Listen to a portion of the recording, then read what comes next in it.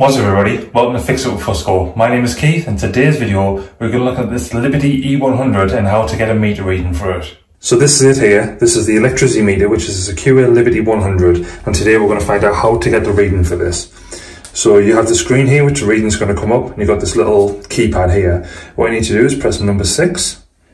If you keep pressing it 3 times it'll go for standing charge day. Press it the 4th and it's the IMP R01. This is your meter reading there. So it's as simple as that. You press the number 6 until it gets to the IMP R01. That comes up with your meter reading. Good to go. Hope that helped. If it is, please leave a comment. Till next time, see ya.